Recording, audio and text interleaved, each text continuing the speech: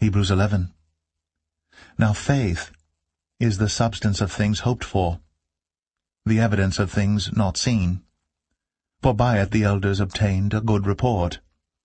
Through faith we understand that the worlds were framed by the word of God, so that things which are seen were not made of things which do appear.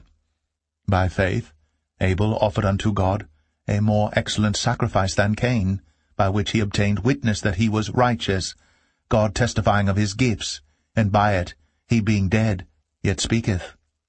By faith Enoch was translated, that he should not see death, and was not found, because God had translated him.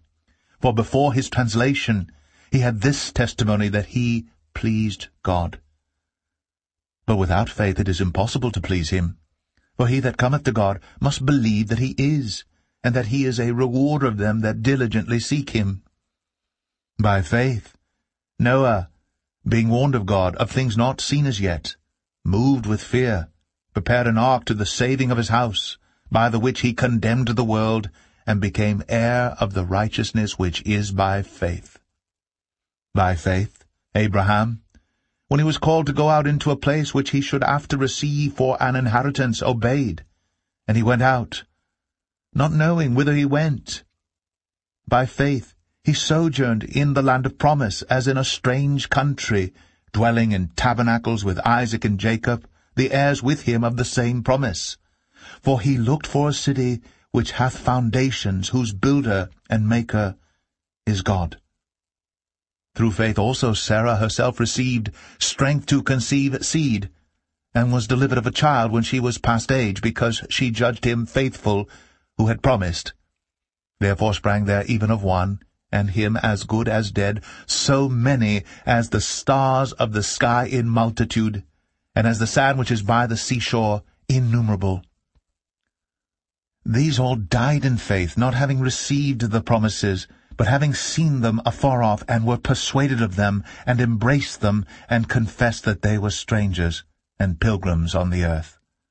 For they that say such things declare plainly that they seek a country, and truly, if they had been mindful of that country from whence they came out, they might have had opportunity to have returned. But now they desire a better country, that is, an heavenly, wherefore God is not ashamed to be called their God, for he hath prepared for them a city. By faith Abraham, when he was tried, offered up Isaac, and he that had received the promises offered up his only begotten son, of whom it was said, that in Isaac shall thy seed be called, accounting that God was able to raise him up even from the dead, from whence also he received him in a figure. By faith Isaac blessed Jacob and Esau concerning things to come. By faith Jacob, when he was dying, blessed both the sons of Joseph, and worshipped, leaning upon the top of his staff.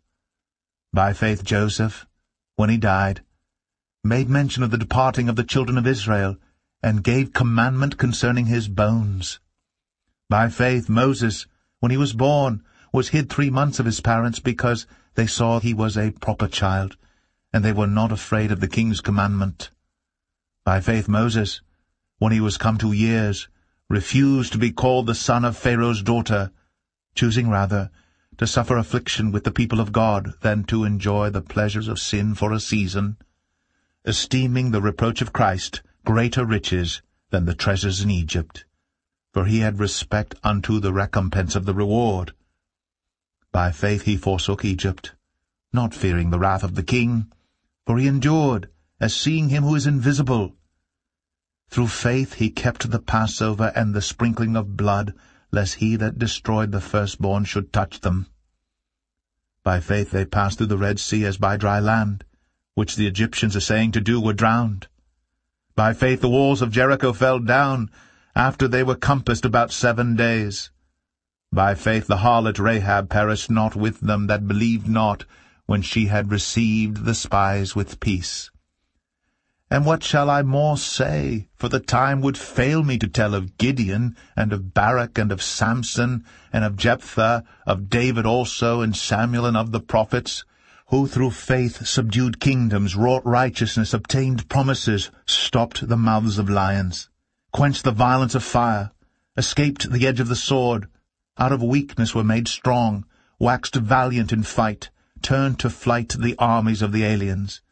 Women received their dead raised to life again, and others were tortured, not accepting deliverance, that they might obtain a better resurrection.